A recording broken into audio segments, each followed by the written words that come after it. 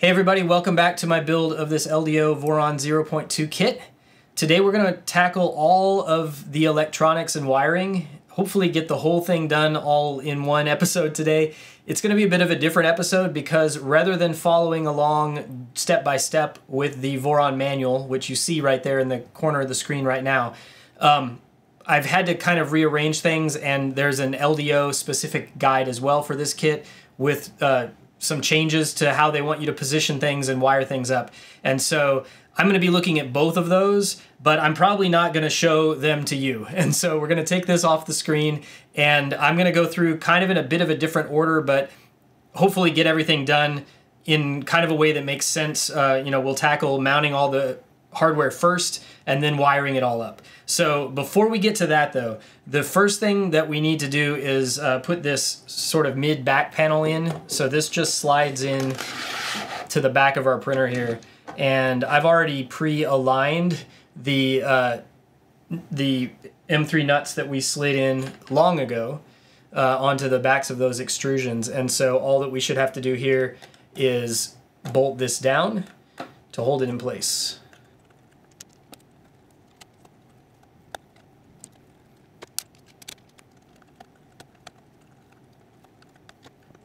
All right, so with that in place, now what we have is this back area here where we can put all of our electronics, and then also we have available to us the underside of the printer, right? And so there are four big things that have to go into this. The first is the power supply, which is gonna go on the bottom of the printer down there.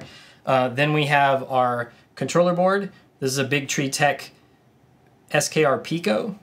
And so that's gonna go in the back area here. And then we also have our Raspberry Pi. Now this is a Pi 4. The LDO kit, the documentation says that they expect it to come with a Pi 0, so mine must have been upgraded in some way. This is a slightly better version, but their directions in the manual, in the LDO guide, want us to put these two boards kind of in this sort of a configuration on the back of the printer.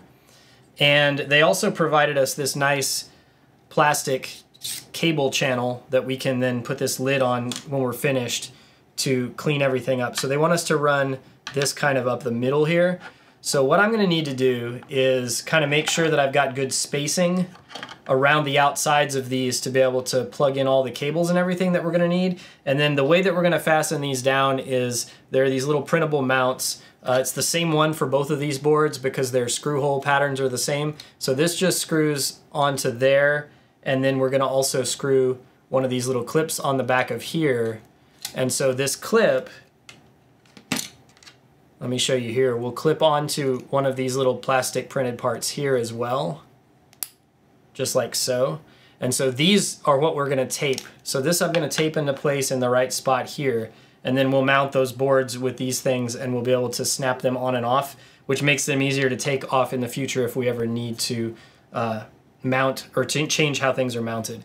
And so those two boards go there, and then we also have our Pico umbilical board. So this is the board for the 16-pin connector that's going to go up through the umbilical to our tool head.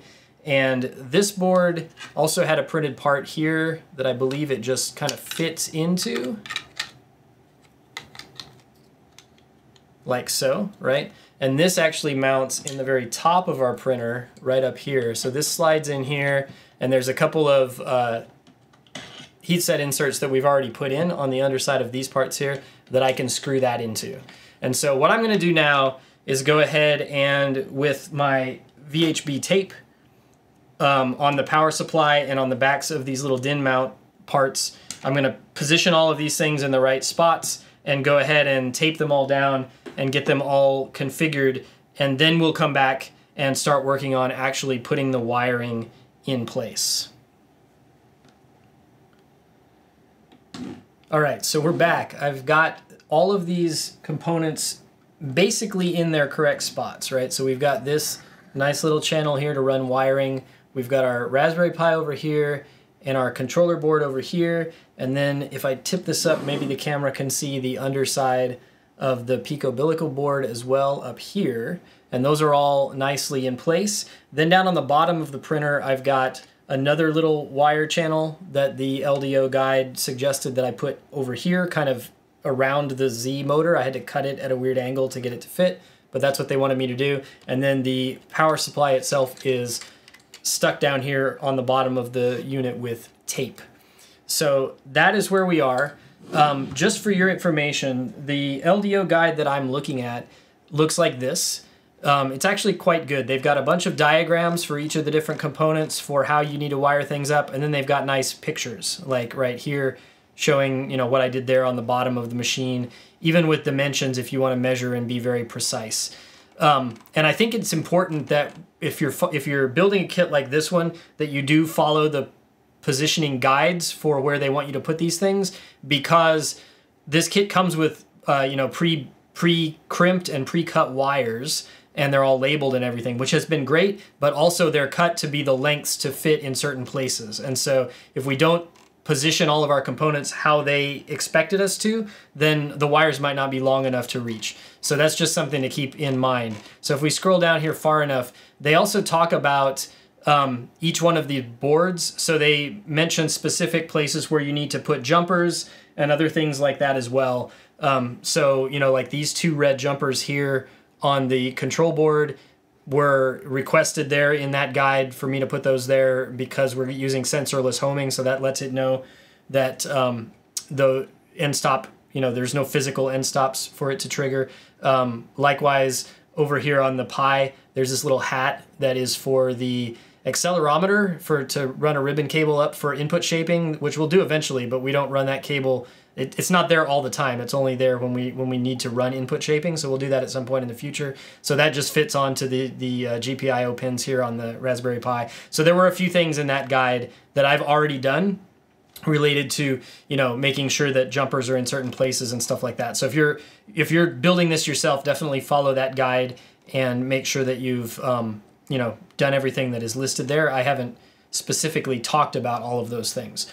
One thing though that I do want to do here is there's one or two pages in the official Voron instructions that we can follow here, and that is there's a little exhaust fan, or I guess airflow, you know, helper circulation type of a fan that mounts down here on the bottom of this kind of back extrusion. And so that shows us sliding this piece in here. No, it goes the other way, doesn't it? This piece goes up here. That makes more sense. And then this piece slides in here. So this just kind of clamps around this extrusion. And yeah, then I'm going to use two M3x12s down through here to hold this in place. You know what, I'm going to need to remove this Raspberry Pi. So here's a good example of, I can just reach under here and unclip that, and this comes off just like that. And you can set it off to the side, and this is the part that's actually stuck on to that back panel there.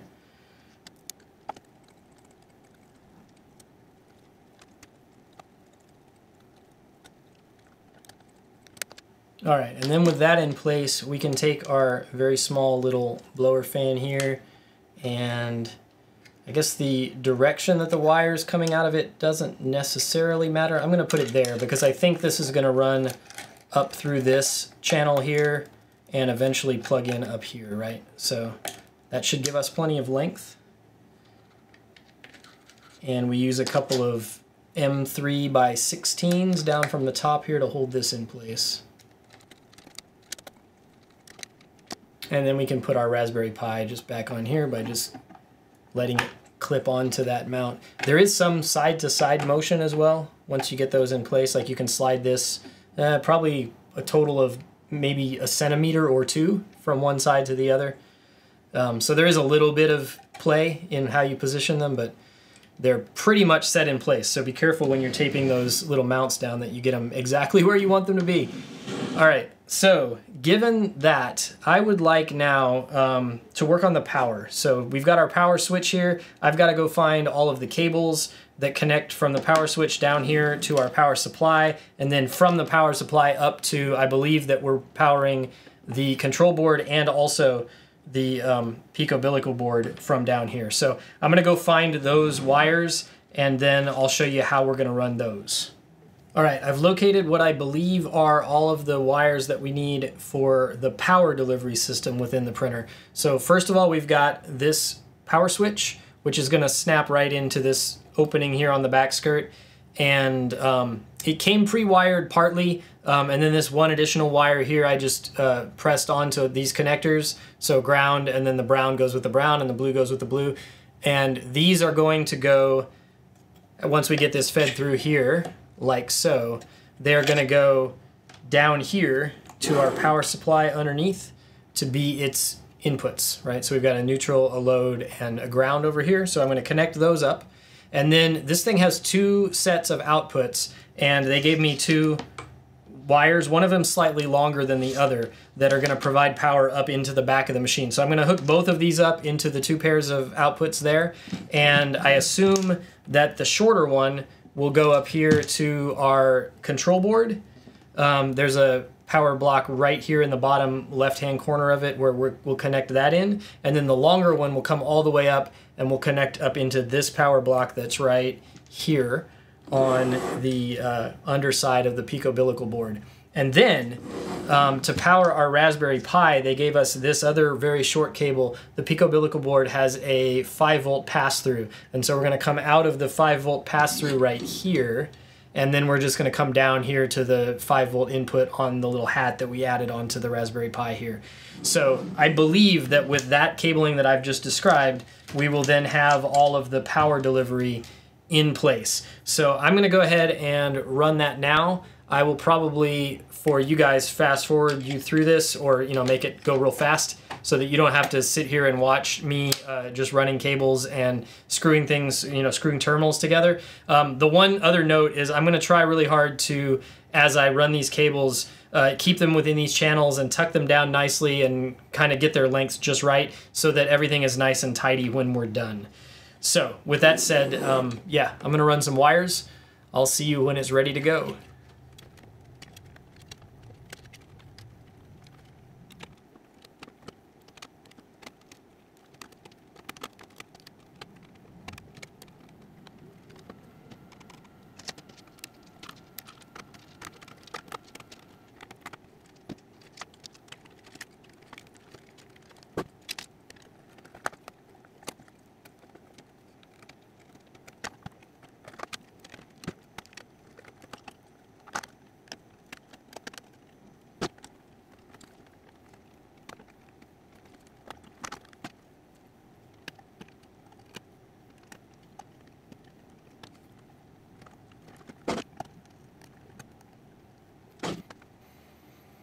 Okay, so this should all be set now. We've got our power inlet connected down here.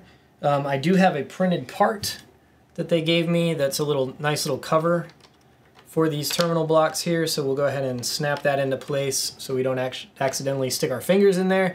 And then we've got our power running from here up through this cable channel area here and to here and there. And I've double checked the polarity on these to make sure that the red is in the right side on all of them, and then down to the Pi. So I've got the power cable that came with the kit, and I've got the other end of this already plugged in down here under my desk. We'll just do a quick power on test here just to make sure everything powers up. Obviously nothing else is connected yet, but we should, hopefully, when I turn this on, see things light up, right? So no smoke is coming out anywhere, which is great, right? We've got a light here. I'm not sure if the lighting here on the desk is so bright. I don't know if you can see that, but there's a little red light on the control board. There are little red and green lights up here at the top left corner of the Raspberry Pi, and this guy here has his power as well. So this all looks good. Everybody's getting power, and the power supply down here as well has a little green light indicating that it's got power too. So everything's looking good as far as power. I'm going to go ahead and power that off, unplug it, and I'm going to go find next the cables that we need to start connecting. I guess we'll connect these extruder motors in, or the extruder motor and the stepper motors in, and then all of our different things that came from our tool head, which are all down here. But I think there's additionally a couple of other wires we need before I can get all that done. So I'm going to go collect the wires that I need for the next step to get everything here plugged together, and then we'll continue on and get everything connected.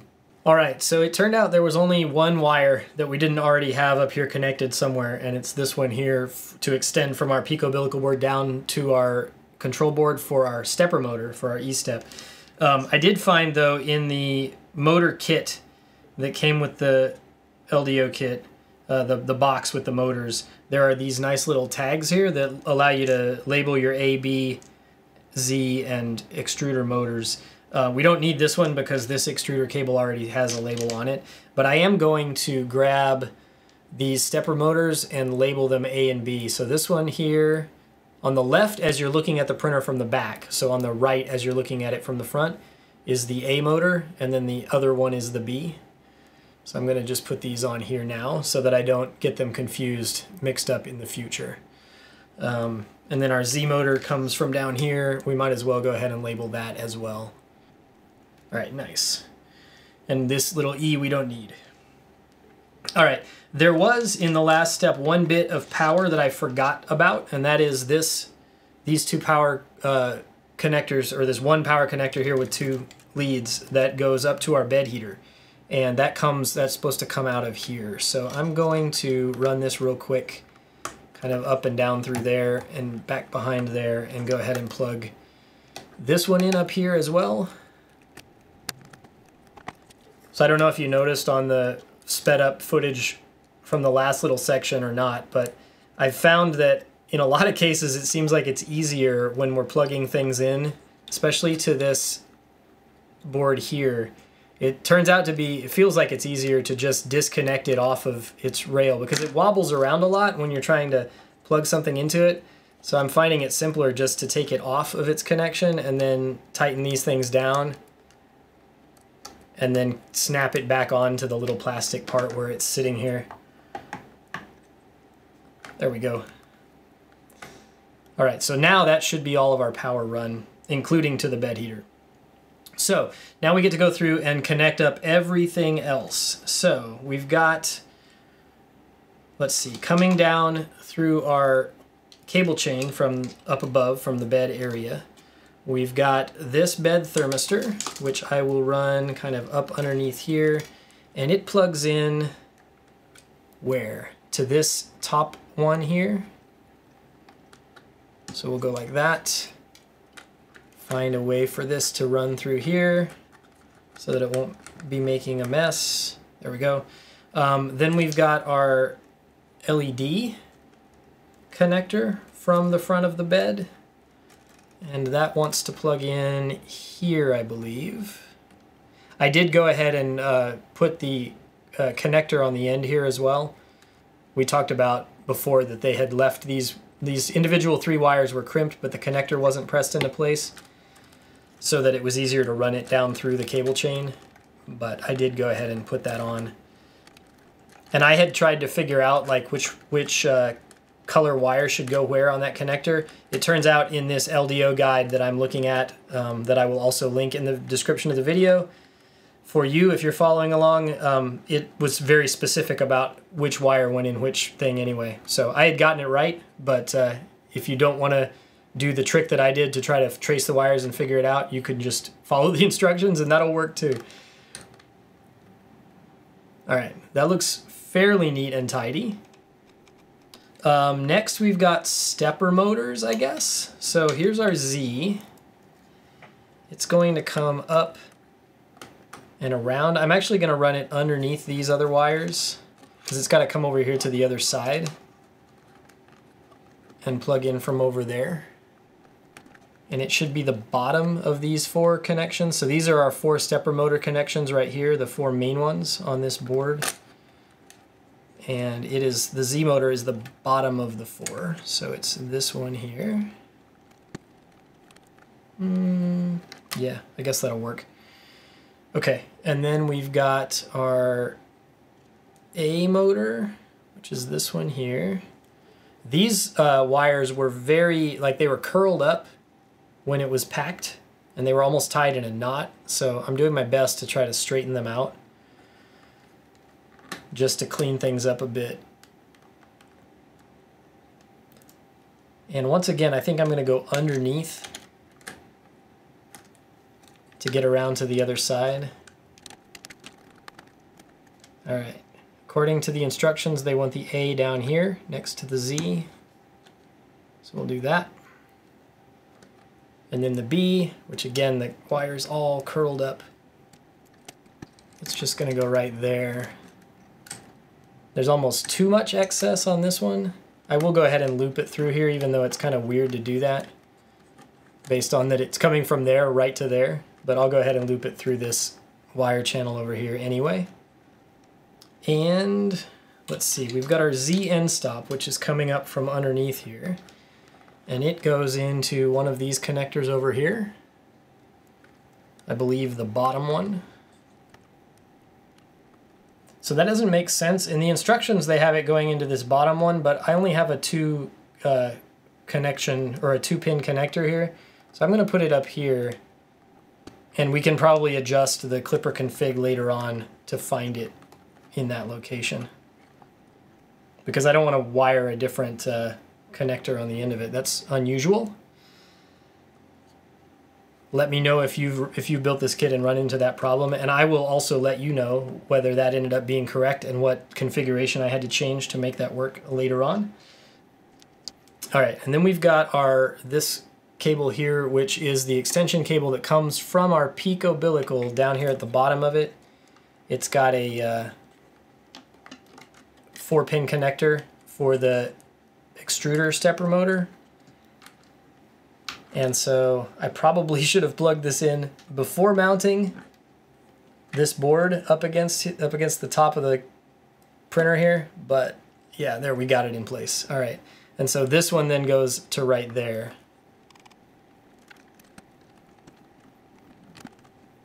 All right, we've got a fan connector for this little exhaust vent fan here that still has to go somewhere. I'm scrolling down through the guide here, the LDO guide, to figure out where they would like us to put that. And the answer is what I had guessed originally, which was one of these fan lead connectors up here at the top. So just like so. And then we have our filament sensor, which it looks like they want us to plug in right here next to our LED. So if that's the case, I'm gonna run this just over here like so.